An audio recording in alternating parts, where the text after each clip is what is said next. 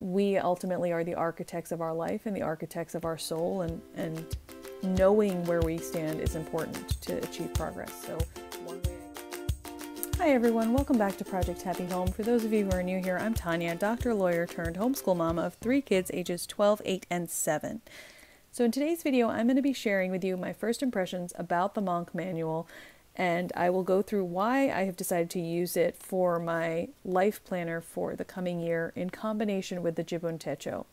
If you are interested in videos about secular homeschooling, raising a child with ADHD, and living a more essentialist life in general, you have definitely come to the right place, so be sure to hit that subscribe button down below the video.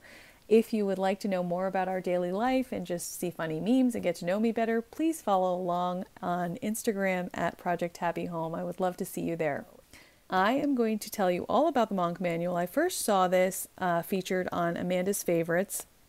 She has my favorite YouTube channel about planners and planning. I will link her channel in the description box down below. Be sure to check her out. She also has a code where you can get some percentage off of the planner. I believe it's 10%, so be sure to check it out. So when I watched the review for the Monk Manual on Amanda's channel, the thing that struck me was how prescriptive it was without being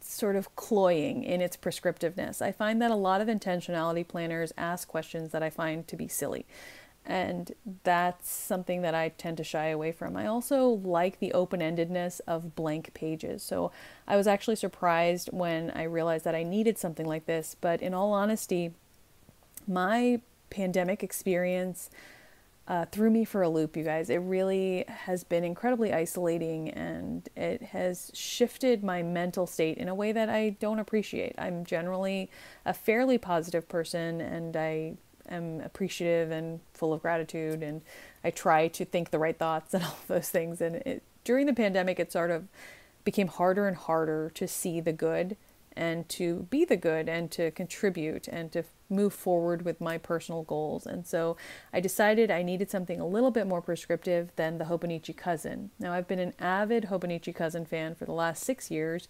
I love it because it includes yearly, monthly, weekly, and daily pages, and you can use those daily pages for planning, but what I used them for was mostly journaling. And as the pandemic progressed, I found myself journaling less and less and having less to say. And just the idea of that made me feel all sorts of things. I wasn't creating in the way that I wanted to be creating. So enter the Monk Manual in combination with the Jibun Techo as my planner system for 2022.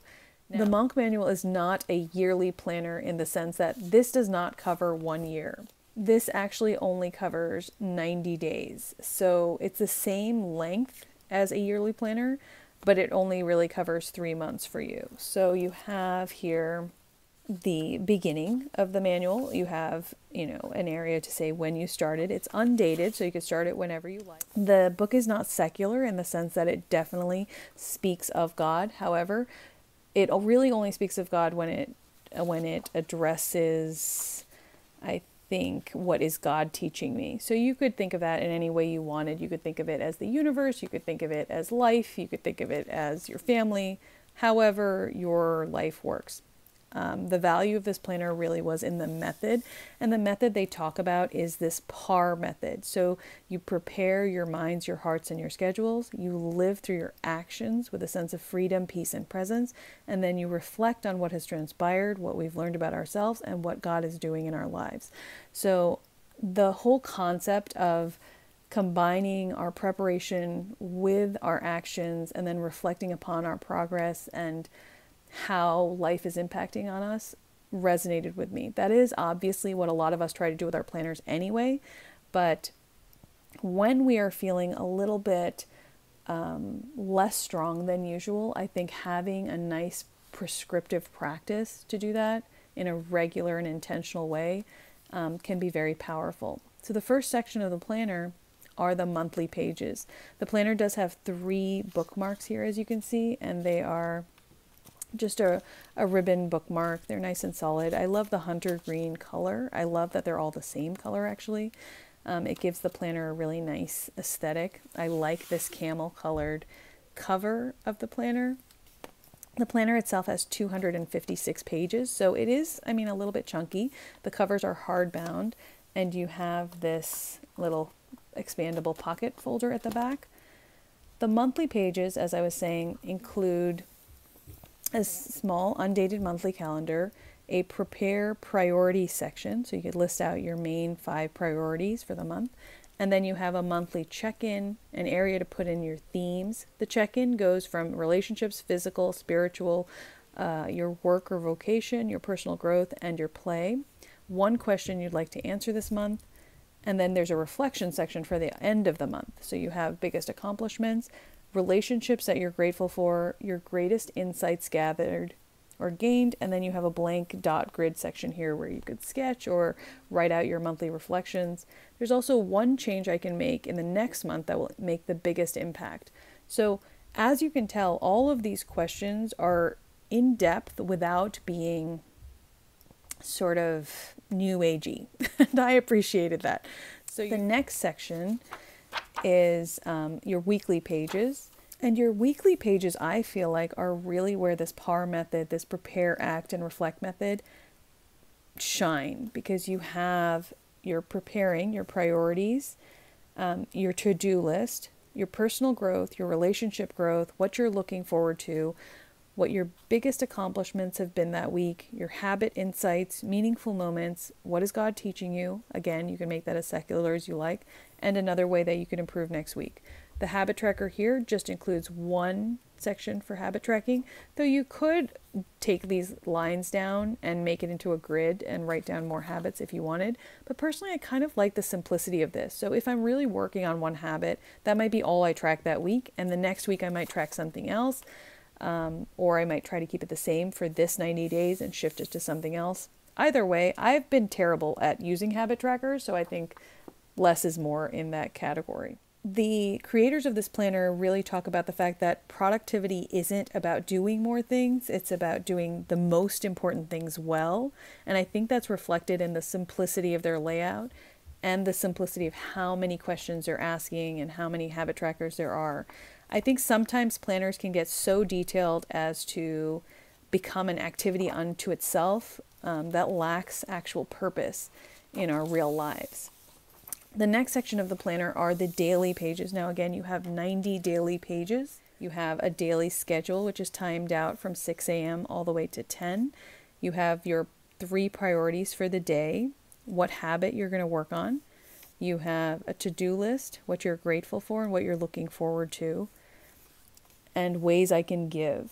There's also a theme for your day, and then there's a reflection section here. Your highlights, when were you at your best, when you felt unrest. I thought this was such an insightful question.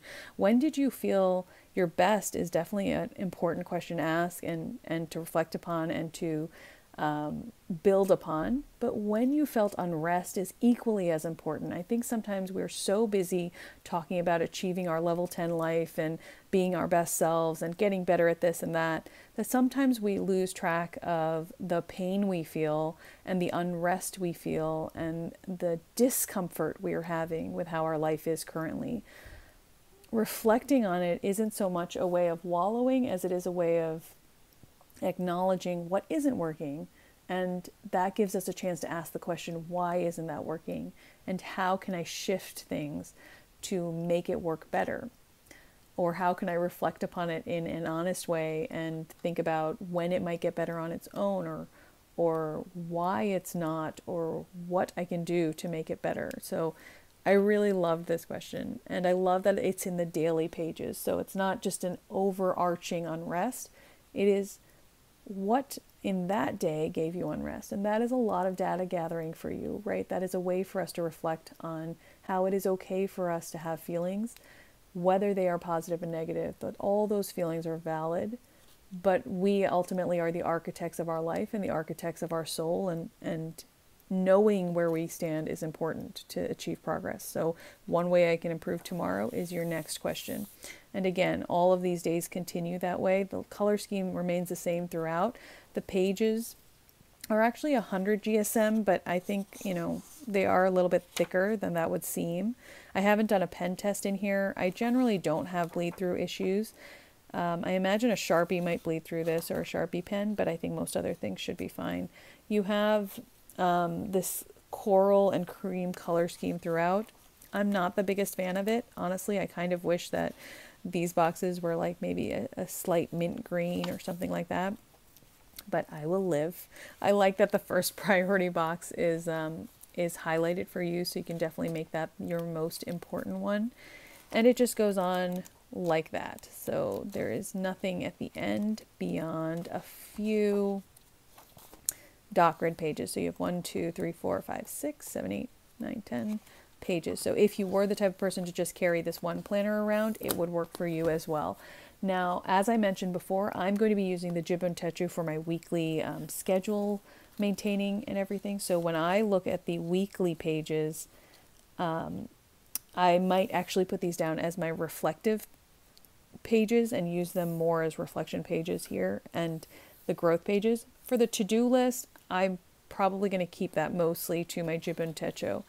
And for my daily pages, though, I will definitely be using the to-do list and everything, because I will be simply using my Jibun Techo as more of a scheduling kind of device. So I really like the Monk Manual. I love the way it feels. It's a very elegant planner to carry around with you. It is a vegan cover, so if that's important to you, that's good to know.